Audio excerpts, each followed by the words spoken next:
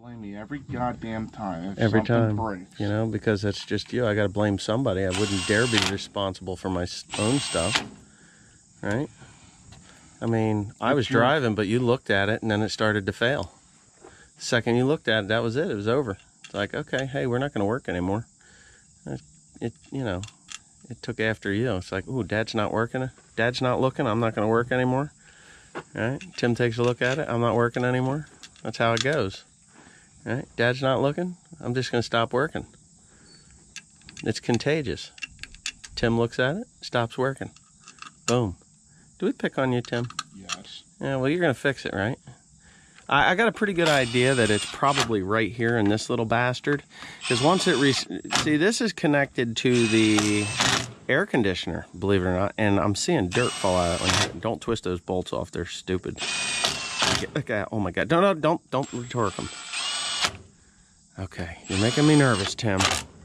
Making me nervous. So we need two of these. And they look like they're going to be like a 9mm or a...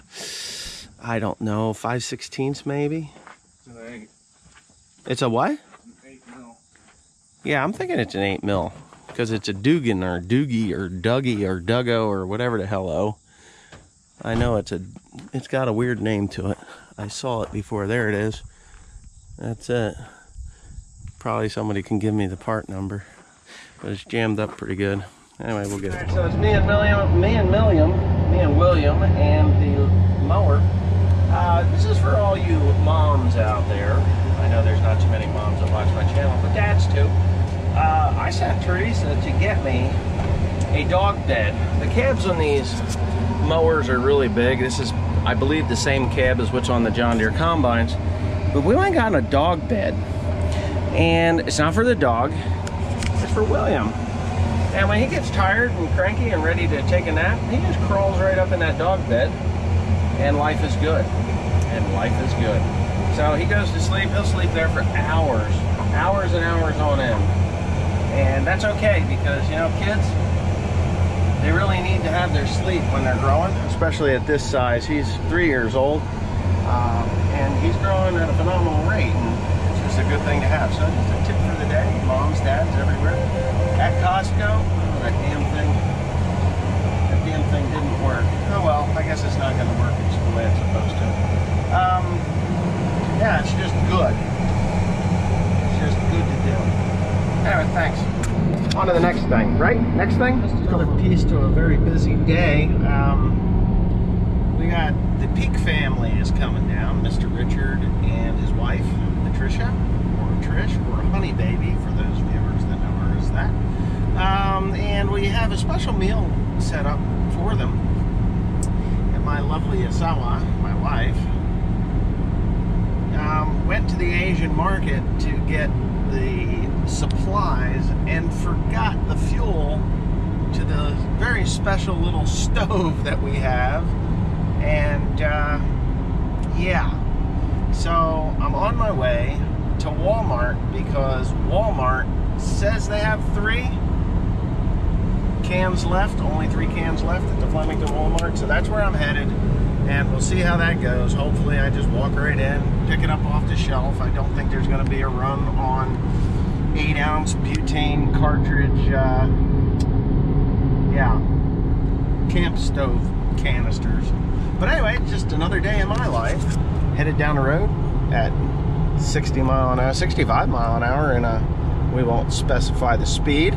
And mowers are in the field as well.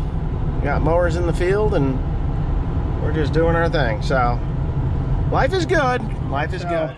If you're following me from R Peak's channel or from the Drowned Truck channel, I got some parts yesterday and today. This is a reconditioned connecting rod, which is the right number, by the way. These wrist pins press into this rod, so that'll be pretty easy to deal with. The old rod is a little crooked, as you can see the difference. Still waiting on some parts. Obviously, I'm always waiting on some parts no matter what I'm doing. But this came yesterday, which was nice. It was not expensive. That rod was about $29 for a reconditioned rod. There was more expensive ones, and They were like original, never used OEM, new old stock, I guess you would call it. And I did get some parts here today. That was yesterday's purchase or thing. And then I got this, the car parts whiz, which is what I've got going on here. I just opened it up and I kind of want to know what's in here. So let's do a little bit of a reveal. I know I bought several different things. I bought a let's see, this is exactly what I was hoping it would be.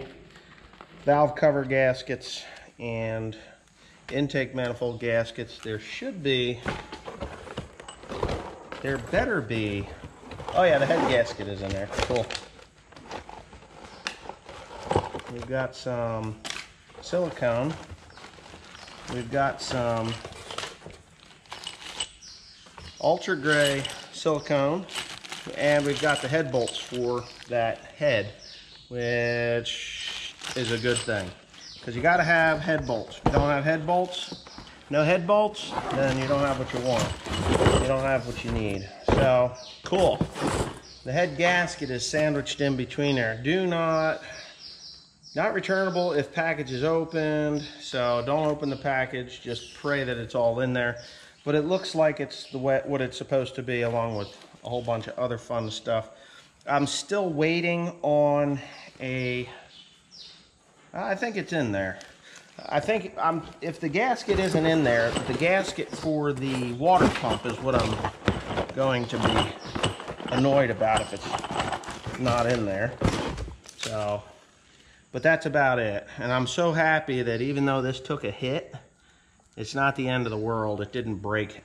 It didn't break it, so we're good there. So we got a rod, we got a gasket kit, we got bolts, replacement bolts. What I don't have yet is the piston and the bearing. Now, this piston is not bent, the skirt's not damaged, but you can see where it has hit the crankshaft right there. And it took just a very small amount of metal out of them and nicked them. I honestly don't, if this was my truck, I would replace this, or I would keep this. I wouldn't care, because this piston I know is what was in there and it should be okay. But worst case scenario with one of these things, I'm gonna have to get a different wrist pin, I'm thinking, but I don't know. Anyway, yeah, because it could have actually crushed that wrist pin. I doubt it, but I'm not able to get a piston. I have to buy all 8. And I'm working through Rock Auto. Rock Auto may sell me a wrist pin, a piston, and rings. If they don't, then I got to go to a junkyard and get that. But if you are someone that knows anything about Mopar stuff, which I do not, this is the casting numbers 24567. And it is an F. This is a 318 engine, but if you've got one of these things floating around and you want to donate a piston or two to our Peaks truck, I will put it in. And I need a wrist pin as well, because I don't trust that wrist pin. It took a hit, you know. But that's the deal. And Mr. Peak is just about here. He'll be here in just a few minutes. He's on his way. He's actually right where this truck drowned. But once I get all the parts, we're going to go ahead and put this truck right back together again and fire it up, and out the door it'll go. And I'll give him a phone call, and he will come up on a train and drive his truck back to Georgia. Back to Georgia. So, but other than that, I mean, oh yeah, and I'm going to get hoses too. Got to get all the hoses. I'm going to replace the hoses for them and the clamps, because I don't like them. They're old.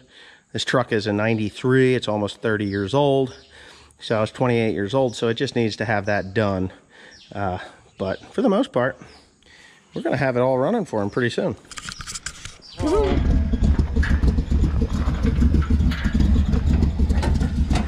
I'm going to throw that thing down.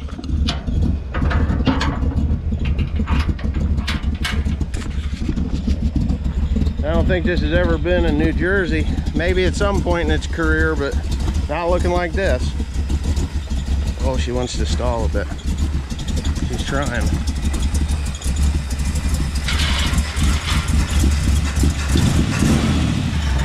Yeah, I really like those.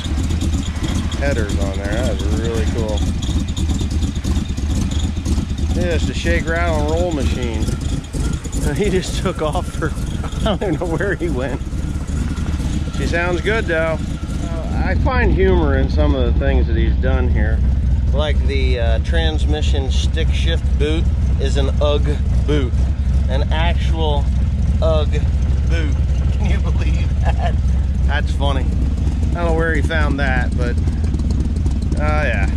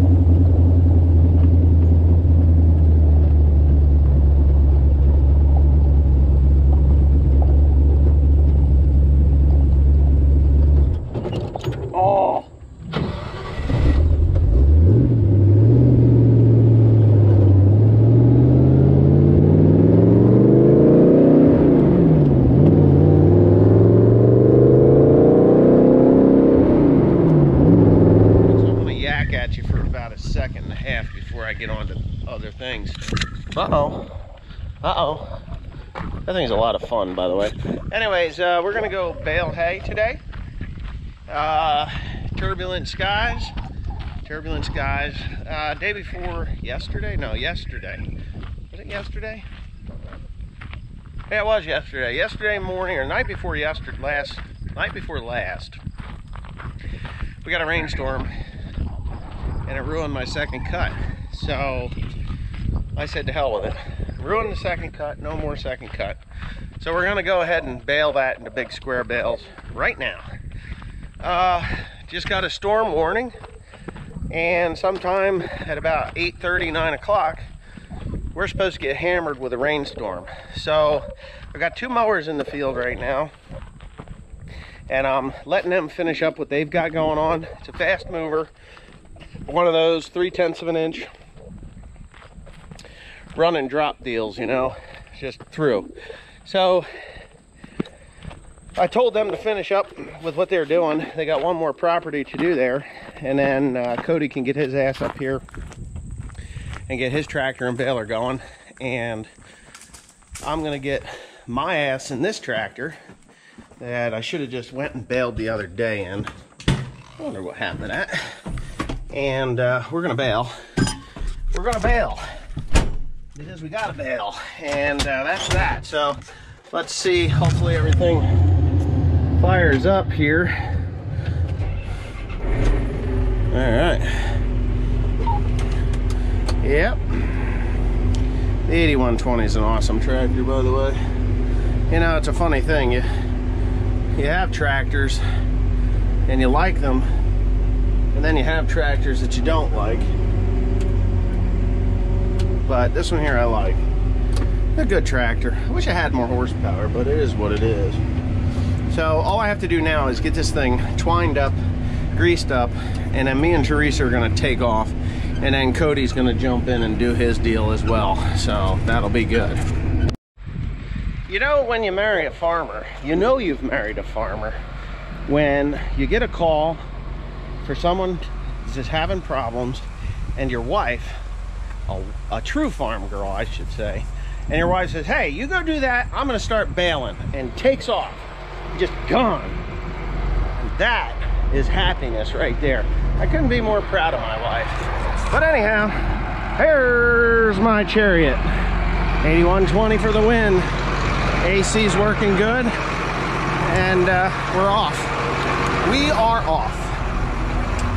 Oh yeah. Well, this is what the day looks like. Not really thrilled with what we have to do here. We took a $70,000 hay crop and turned it into a $50,000 hay crop just by 2/10 of an inch of rain. Robbed the color, wouldn't dry. So I just decided that it goes into the mushroom barn then. That's all there is to it.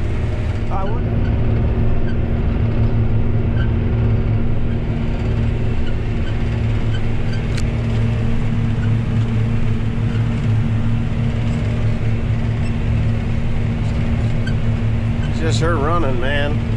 She don't even look back. Like, well, she looks back. I don't look back either. I just look at the computer. But she's not looking at me. Hey, sweetheart, could you smile? She sticks her tongue out at me. What time's supposed to rain? About 9 o'clock. Oh, she slowed down.